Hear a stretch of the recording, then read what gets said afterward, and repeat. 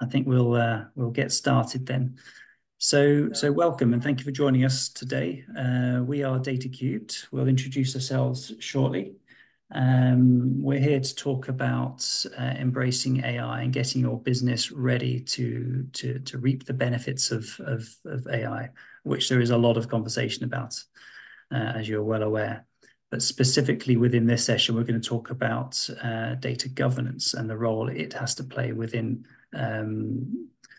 really benefiting from the power that AI can present itself.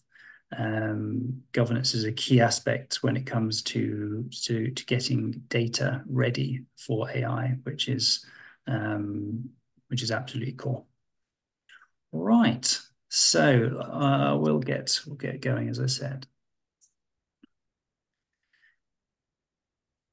So the future is AI, and the future is now. So we believe that that's the future way the businesses are going to run themselves is going to hinge on technology. Data is already the lifeblood of an organization, if you will. It flows through absolutely everything that you do within your business, and it is about ensuring that data is geared up and ready to be able to plug technologies such as AI in and really leverage it to grow your business and to be competitively advantaged. So we have our team at Data Cubed. We have myself and James Parr is joining me on the call here. We will go through the session. We'll make it as practical as we possibly can. As I already mentioned, please use the chat function to ask any questions, and we'll go over those questions as best as we can towards the end of the session. But in terms of getting yourselves ready for AI, there are a number of aspects to do with data that are required to be geared correctly. And AI can really help you. It can gain you insights. You can automate your organization.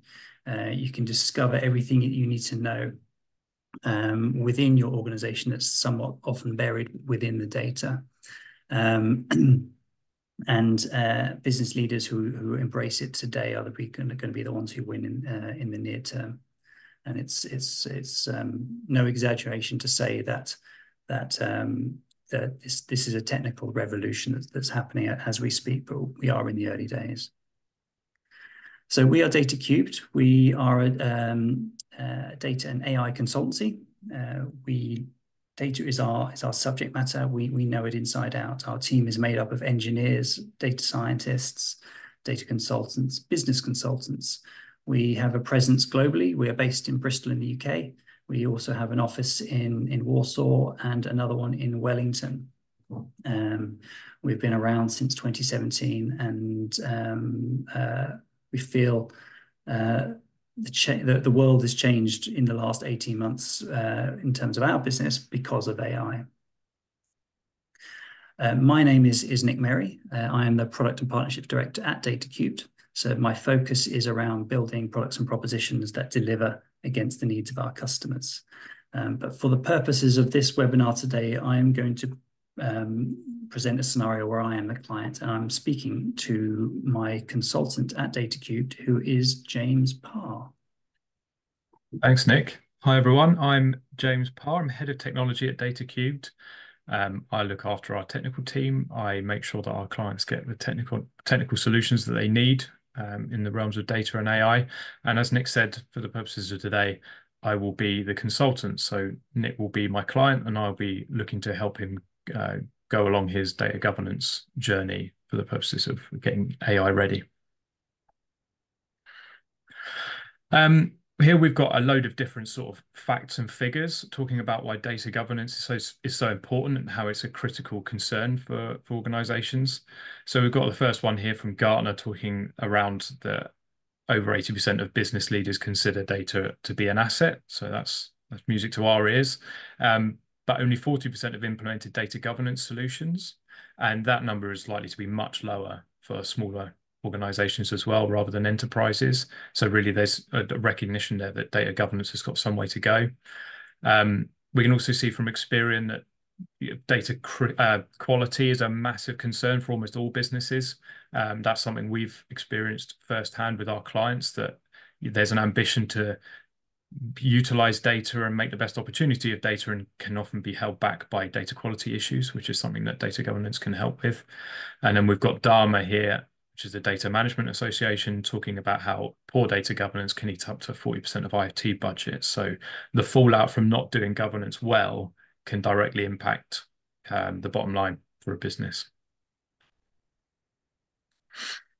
So here we've got a list of things that might be sort of talking points or discussion points to think about when you're talking about how well governed is my data now. And that includes how well protected, how secured, and what kind of quality am I looking at with my data in my organization. So it's worth thinking about who are the owners of data in my organization. They might be officially nominated owners, or they might be owners by default, but who's looking after my data? Who's accountable for any data quality issues or data protection for data in an organization?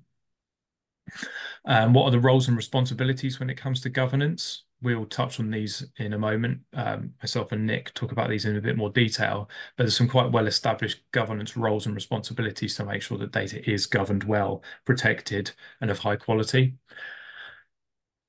Do I have a data catalog? That's something, again, we'll go into more depth soon. But a data catalog is effectively somewhere to store a lot of information about your data, to make data accessible to everyone around the business. And having one of those is a bit of an indicator as to how far along your data governance journey you might be. Do you have any data policies in place? That might be data governance policy. It might be a security and access policy. There are numerous different data policies that can come under the remit of data governance, or will have to work hand in glove with them. And one of those may well also be an AI policy in recent times. What data quality processes are in place at the moment, ranging from, oh yeah, I've got a data quality dashboard looking at one of my key systems, the full gamut of a full data quality framework in place to make sure that data quality is an ongoing concern. Are we actively managing data risks? So are we proactively making sure that data is protected and secure? Is your data compliant? Is personally identifiable information protected, identified? So is it easy for people to understand when they're working with sensitive data? And am I compliant from a sort of GDPR or equivalent perspective? Is our data secure? Is there a deliberate consideration for how data security is managed and a model that we're relying on to do that?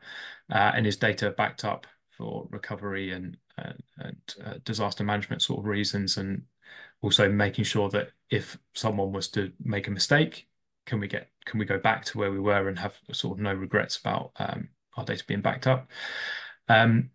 So I think anyone that's using data in an active way or making use of data for reporting, analytics, or even monetizing data has to have some kind of a data governance framework in place to ensure that data is used appropriately and is used to its full potential as well.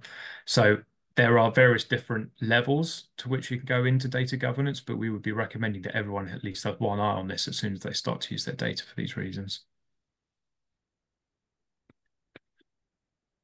So how do you get your organization ready for AI from a governance perspective? And here I'm just going to talk about what data governance sort of is, just to take a step back. When we talk about data governance, we're talking about the measures and policies in place to ensure that data can be trusted and is being used appropriately. And having good data governance in place will help to avoid data degradation. And by this, we mean making sure that your data quality and trustworthy data is an ongoing concern.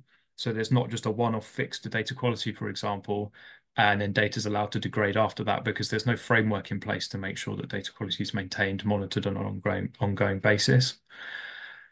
We'll also be able to mitigate risk by having good data governance in place.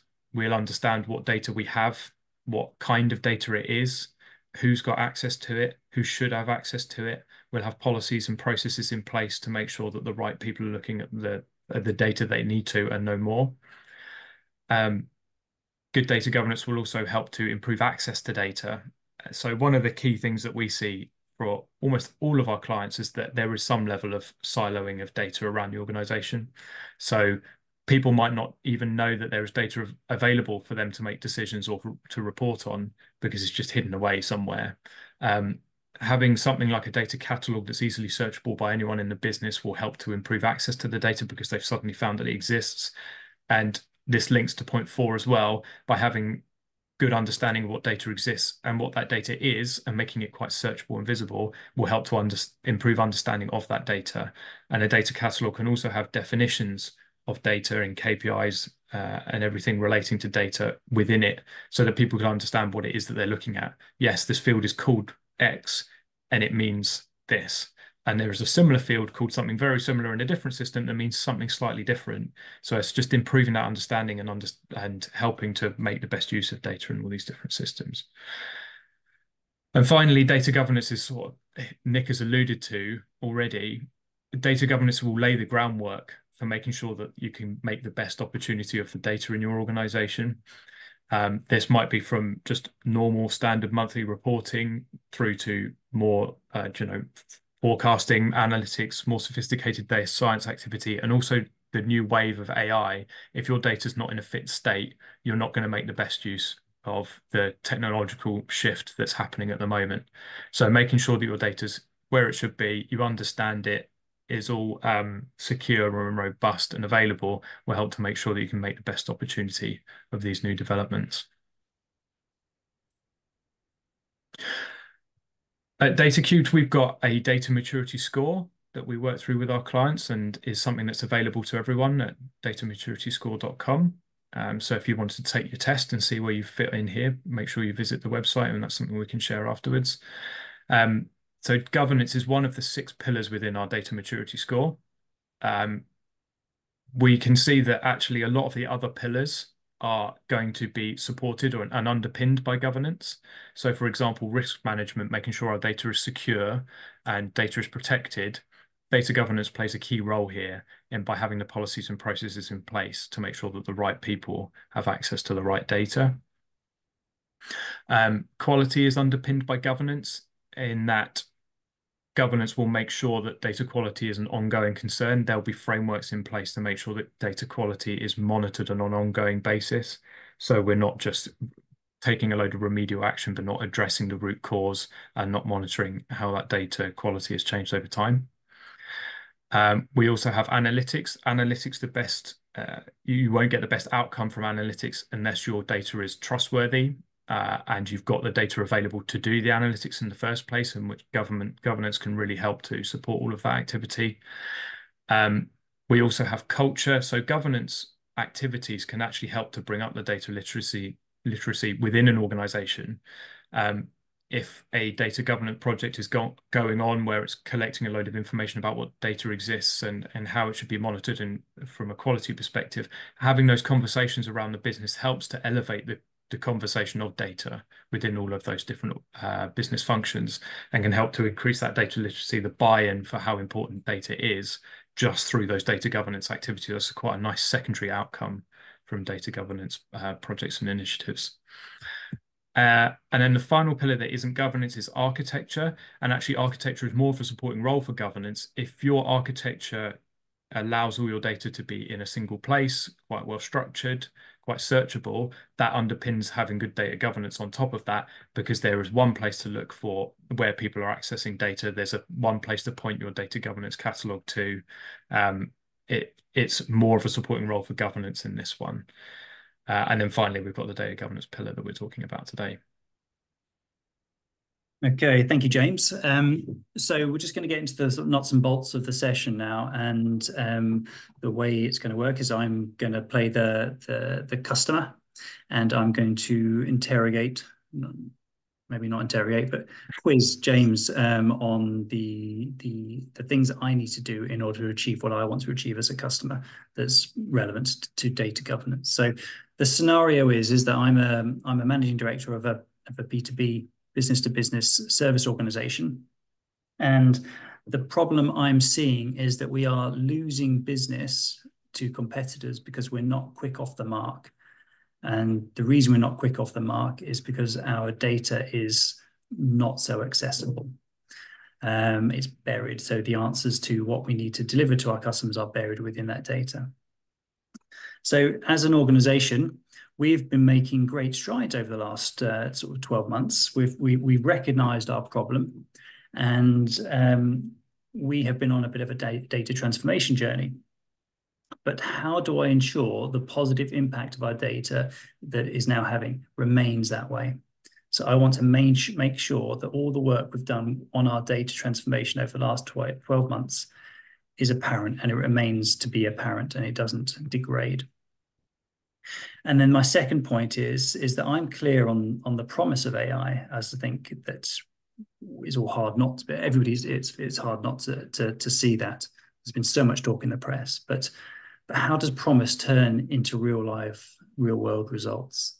And that's where I want to get my business. I want to embrace AI to have an impact on my bottom line.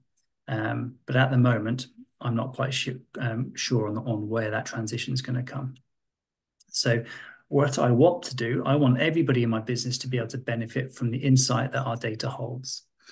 I want them to be able to benefit when they need it and have confidence in it, so we can get back to our customers quickly with the information they require. So that is the scenario. So what I'm going to do now is I'm going to switch from this presentation to a Miro board that is going to allow us to run the session more effectively. James, can you see the board okay? Yes, I can. Thanks, Nick. All right, so I've heard your problem, Nick, and you've said you've made great strides to transform your organization from a data perspective over the last 12 months. So it sounds like you've got your data into a decent place, but you want to make sure that it stays in a decent place. Yes, I think that we've addressed some of the data architecture issues. We've got our data into a sort of single source. So we feel like we have got our warehouse in place, and we know where our data is, and we've made some strides on improving the quality. Yes, what I'm fearful of is that we've made all this effort, and we need to maintain, that advantage. We don't want it to sort of just disappear again. Yeah, and so one of the things you'll need to think about is making sure that you've got the right roles and responsibilities in place, that there is accountability on that data. So you've got some half-decent data going on right now, but whose responsibility is it to look at that data? And that's where we would be talking about ownership and stewardship of data. So these are two key roles within data governance. It's a data owner and a data steward. Okay, so just to jump in there, so in order to maintain the quality that we've worked hard to achieve, we need to set up a governance framework that oversees everything to do with it. That's right. These kind of roles, we'd sort of talk about being part of a data governance office. That can be quite light touch to start with. You're just embarking on your data governance journey. We're not looking to put a full bells and whistles data governance council in place with loads and loads of meetings every month. We're talking about conceptually a data governance office that gives people the right level of support to look after their data properly and make best use of it. Okay. So this owner and steward role are one of the key pieces of that. So that's a sort of not a function as such within the business, but it's roles and responsibilities that people within the business have when it comes to data and AI. That's right. So the data governance office might have someone there that's knowledgeable in the realms of data governance. That might be an external organization. That might be something that DataCube could help with, for example, because of our experience with data governance projects. We might be able to offer, a part-time support role here, so it doesn't have to take someone away from their day job. But yes, an owner and a steward. So let's bring these into this box here. So an owner and a steward here, this would not be their full-time role. Then they're not a hire to be a data steward, and they're not a hire to be a data owner. A data owner, we would see as being a senior leader. So for example, you've got a marketing function within the business. It would be a senior leader within your marketing function that is accountable the quality and protection of marketing data within that Okay. function. So if you were to have, obviously data is in every function. So you might have a data owner for marketing data. You might have a data owner for finance data. There might be different people. That's right. That's right. And that's where there's a community there all of a sudden that come under that umbrella of that data governance office, but that's not their full-time role. And actually, because the senior leader is important because that owner might need to make decisions on how to improve data quality or make decisions on how data should be protected. And they need that senior position to be able to make those decisions and force the issue if they need to. But actually, they won't be doing much hands-on work on the data. That's not their role. They're sort of authorizing bits and pieces. That's where the steward comes in. We consider a data steward to be a subject matter expert on the data in their particular business function or domain. And that person is probably someone who already works with the data in a pretty hands-on way, whether that be for reporting or just, as part of their day job, that they're in a business system and wrangling the data. So again, that's another activity that you might see that some of the responsibilities that a data steward has, that subject matter expert might be doing that already, but it's just about formalizing that and putting that within a structured framework to make sure that this stuff is covered properly. And would that person be, for example, a very senior person, or would they be sort of more people that are getting really hands-on with? Yeah, really hands-on. Yeah, not a senior person in this example, no. So someone that's just really familiar with the data in their function. We have seen that this might be just someone that's been in the business for a few years and really just knows their data within their function really well. It varies from client to client who's the best person to raise for this. But actually, when we've done data governance projects with clients, we have seen that there's very quickly a nominated subject matter expert. Like someone can really quickly identify who is the right person to be this steward. And when we have done that, when we've had people raise this or recommend this person that they go, actually, I'm doing a lot of this already. I am assessing what kind of data quality we're looking at the moment. I am reporting on this data. There's quite a lot of that activity already going on. It's just formalizing it. Okay. And then who within that therefore would chair the data governance office? So yeah, so this could be someone within the organization. It could be someone like a head of data. It could be someone like a head of IT or a CTO kind of role. It could also be, like I said, it could be us on a part-time basis or a trusted partner that's got experience with data governance that just offers that advice really for data owners and data stewards. Like this is what you should be doing as part of your role. And also we'll get into some other topics of data governance, but just guiding the actual work on the ground. But really the data governance office sort of lead doesn't need to be a full-time role either. Okay, that makes sense. And so, as I said, I want to adopt AI. I want to embed it within, and getting this structure sorted will help ensure that the data is focused on. There is attention to it on an ongoing basis. Yeah, and I think part of what would come out of a data governance office, and again, something we can help with, is making sure that there is a data governance policy. Like it doesn't have to be very heavy. It can be something that's fairly light touch to start with, that's appropriate to the size of the organization and what they want to do at that time. But a data governance policy is something we'd recommend, like what are our principles and our policies and procedures that we would recommend that we follow to make sure that data is governed appropriately.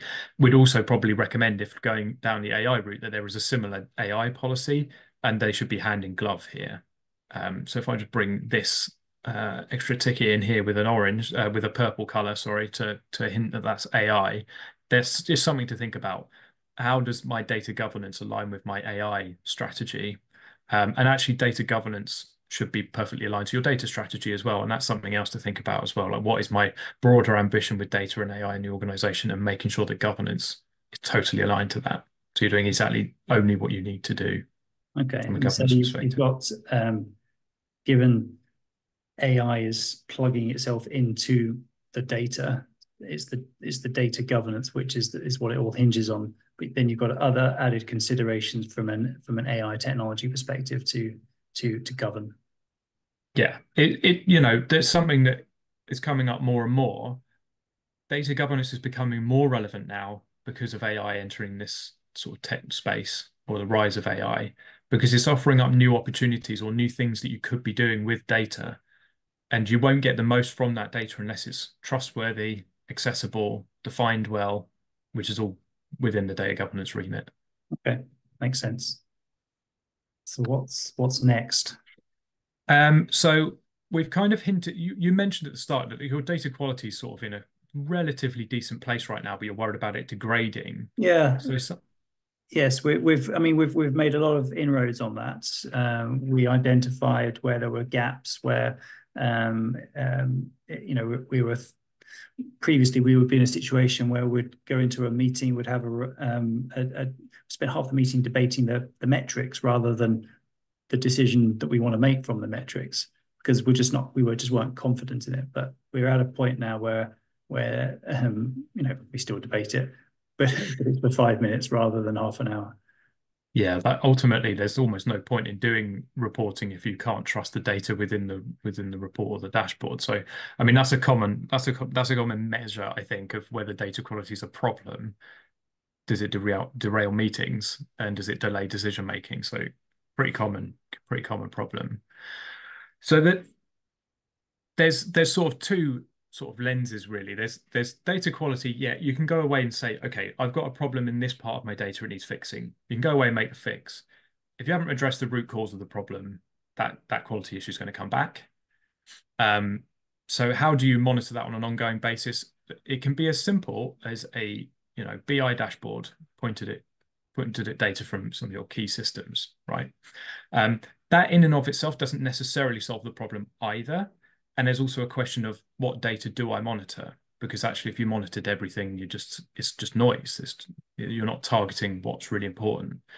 And that's where a data quality framework comes in. And this is where data quality links together with governance. Through monitoring in a data quality framework, you're taking data quality as a sort of one-off exercise, a static point in time exercise, to being an ongoing concern and a process to follow for people in the organization and responsibilities as well. So we might put in a data quality monitoring dashboard in place, but actually it's the data steward's responsibility to be looking at that dashboard and dealing with problems at source. So they're very interlinked, the subject of data quality and Okay, data governance. so your quality monitoring, your quality framework is going to be presenting um, on a dashboard whether how complete your data is or how many errors it's throwing up, et cetera, et cetera. And so it would be up to the data steward to be able to then hone in on that to investigate when anomalies are appearing. Yeah, that's right. And then doing something about it. Yeah. And that is usually some kind of process change is what's required. When there's a data quality problem, to prevent that coming back might require a process change. It's not as simple as just going and correcting the data once. For example, someone might have a CRM and there might be issues with duplication of customer names. There are systems or tools in place in a lot of CRMs to prevent that from happening when people are entering the data in the first place. And so that's the process change that's needed to get on top of that on an ongoing basis rather than just monitoring it and point in time fixes. Okay, makes sense. And from what I've read as well, garbage in, garbage out mentality. Data You've is preempted my next quality. ticket here. Oh, Yes. yeah, sorry. Yeah, no, exactly that, Nick. Like if you're wanting to get value from data, where's the value if you can't trust it and it's rubbish? You're just going to add cost and time and effort into something that's going to deliver zero value. So that's again, data quality is ever more important now that people are looking at new ways to, get value from data, whether that be through new technologies such as AI or even just improved reporting and analytics. Yes, because I think what my concern was is that historically it's been the data scientists within the business or analysts that know what they're looking at. Whereas where I want to get to, I want to get my whole team being able to access data. And so without needing them to be fully data literate, I want them to still be able to get the insight from it. And if the quality is poor, they may not know that, and then therefore they'll be making the wrong decision off the back of it. Segue into my next point there, actually, in terms of how do people know what data is available and what's usable.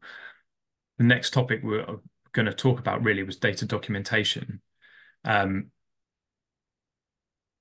Making data available to people is a challenge in and of itself. Like, even if you had the best quality data in the world and you had loads of it, how do people know where it is or what's available to them when it comes to reporting or data science activities? It's so common that data's just siloed all around the business. And there's almost never a sort of single front door for like where to go and find data either. It's often scattered around. People know this data is over here. It's not necessarily stored in a central place. That's where something like a catalog can help.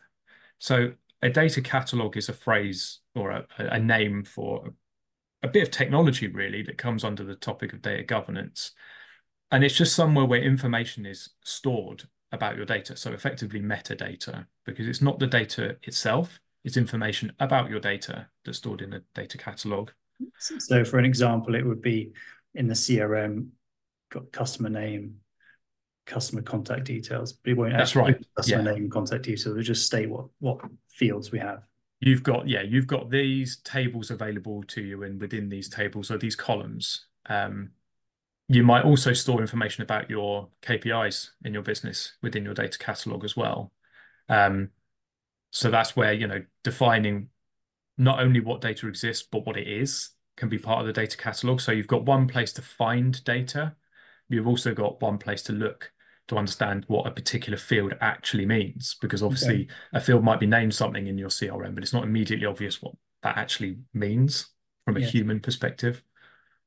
I think that, from what I understand, that helps as well with AI, because the definitions need to be a more natural language. That's right. Yeah, and you'll have to consider how to keep that fresh, because obviously there's an element of you can write the definitions once, but there's nothing to stop them going stale, or someone changing a KPI and it needs an updated definition somewhere. But again, that's where a data governance policy, procedure, and nominated roles can help.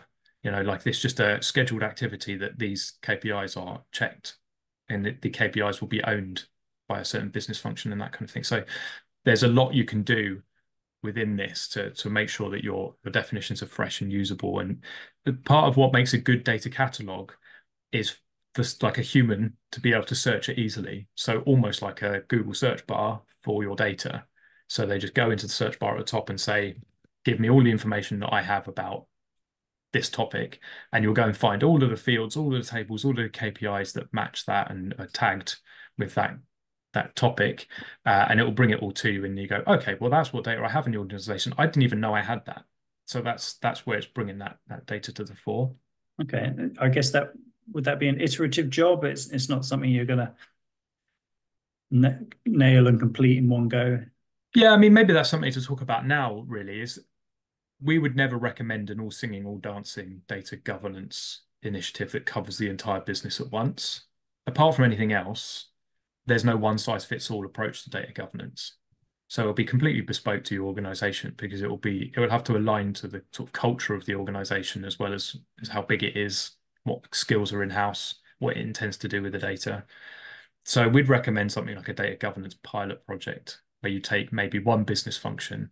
So I don't know, finance, let's say, and you work very closely with finance and establish a data owner, a data steward, an interim data governance office.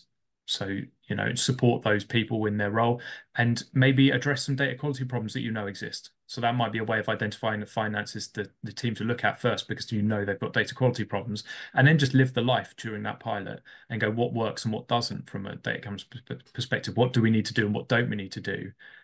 With one eye on how you're going to scale it to the rest of the organization. So yeah, we definitely recommend only doing what you need to at the current time to make sure this doesn't end up as a bureaucratic exercise, or put a load of red tape where you don't need it. It's just looking at this more from an opportunity perspective rather than a sort of risk aversion perspective. Okay, perfect. Thank you. I guess something else that we didn't cover in the data documentation or the data catalog piece is this is where we can start to also collect information about data protection. So listing, okay, this field here from this system actually contains personally identified information, so PII. And again, that can help when it comes to wanting to automate reporting or putting AI models over the top of your data. You want to make sure that maybe they're not looking at that PII data or sensitive data. So that can all be protected in a more structured way using the catalog. Okay.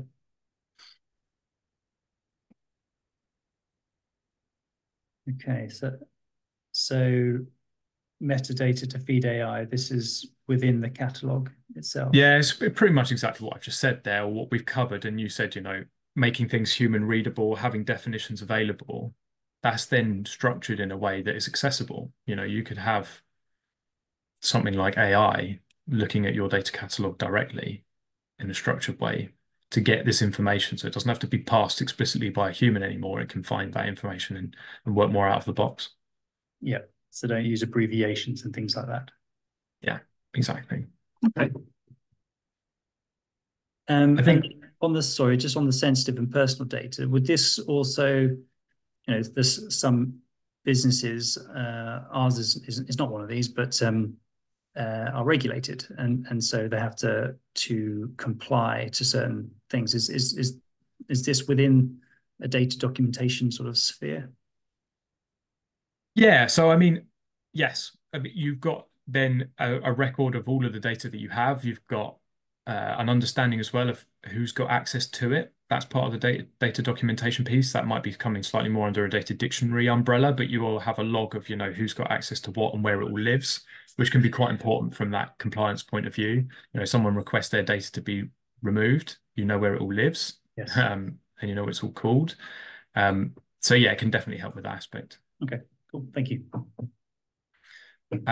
We've covered off, I think, data access as part of that data documentation, but I guess it's worth re-emphasizing really that the result of data being in one place and cataloged in the right way is that it can be easily found for analytics. And ultimately, this is something that means a lot to Data Cubed as data is democratized. It means that it's not just within the remit of the person that's looking after the database. It's accessible to anyone around the business because they can get into the catalog and see what data is and isn't available. And so what that also unlocks is people being able to have ideas about what to do with data that might not normally be touching it. So this is where sort of pushing the boundaries, competitive advantage, innovation starts to come into play. Yeah, that's right. Because people, so and I think that this is where I want to get to with the business, and that's why AI excites me so much. Is enabling people to query things, to either justify something or take them down a path that presents opportunity, and is often buried in our data, I feel. yeah, that makes a lot of sense. I think the last thing is something we've already touched on is just making sure that there are plenty of data policies in place as well. So now you are looking at using data in a new way.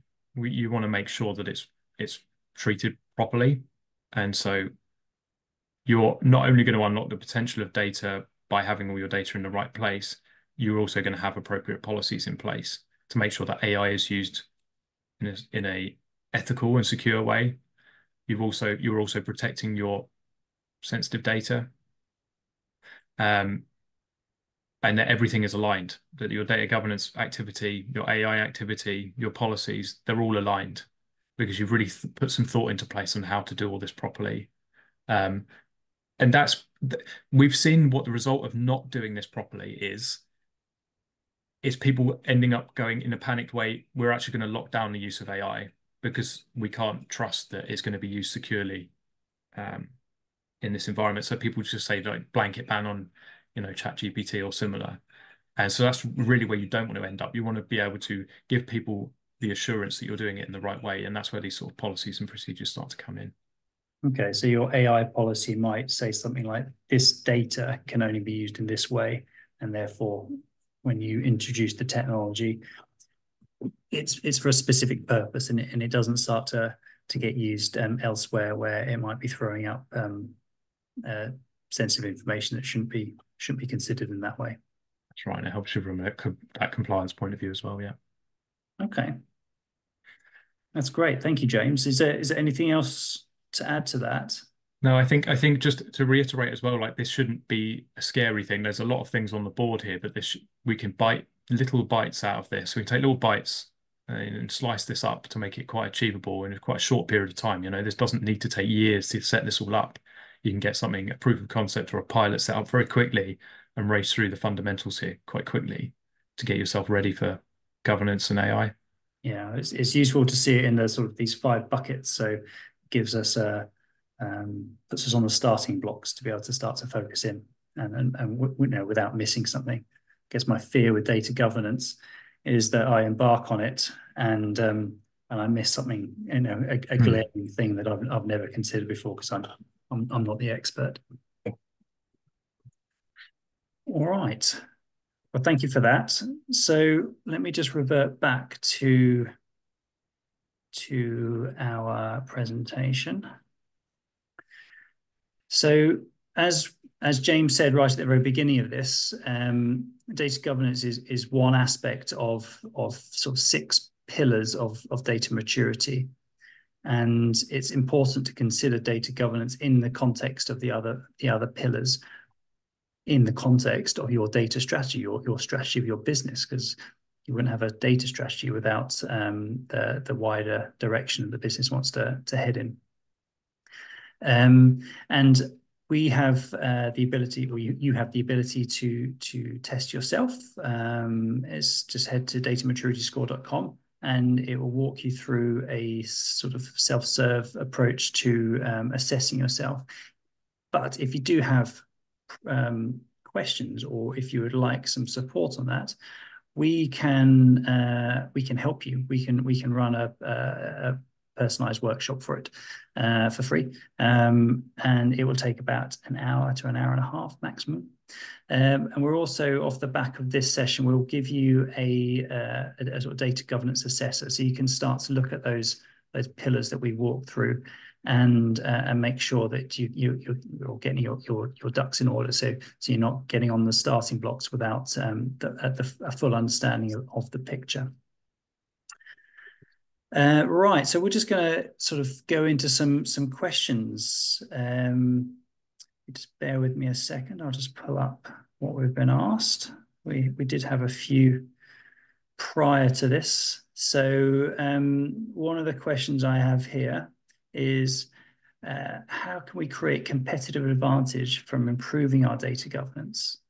So especially from an SME perspective, when it comes up, when we're up against the bigger players, the enterprise players with bigger budgets. So how would you answer that one, James? I've got some thoughts, but yeah, I guess just to start off with, it's going to be quite easy to get ahead of the curve on this. I think if you've never done data governance before, it can sound a bit scary and maybe even a bit dry. But actually, it doesn't have to be a huge amount of effort to get set up and have some kind of process and policy and framework in place to start with. It really doesn't. And that will put you ahead of your competitors when you're a small business, because they probably won't have any data governance in place. You'll be able to trust your data in a way that your competitors won't. And you won't have to worry about things like compliance and things at all, because it will be baked in from the start. You'll sort of have data governance by design. So I think just getting set up straight away just makes that all your reporting is going to be easier. All your reporting is going to be much more trustworthy. You're going to be able to make data-driven decisions from the outset. And it just doesn't need to be that much of an overhead or a scary thing to embark on in the first place. Yes, I think one of the things that we see with organizations is when it comes to data is a bit of a fear of it. And what data governance does, it mitigates the risks, but it creates the opportunity. And risk management doesn't have to be it has to be risk mitigation, but it doesn't have to be becoming risk adverse. It can still contribute to opportunity that a lot of businesses just don't have. And data governance is the backbone to ensuring that data is secure and compliant and risk mitigated, but is also creating opportunity within your organization to thrive.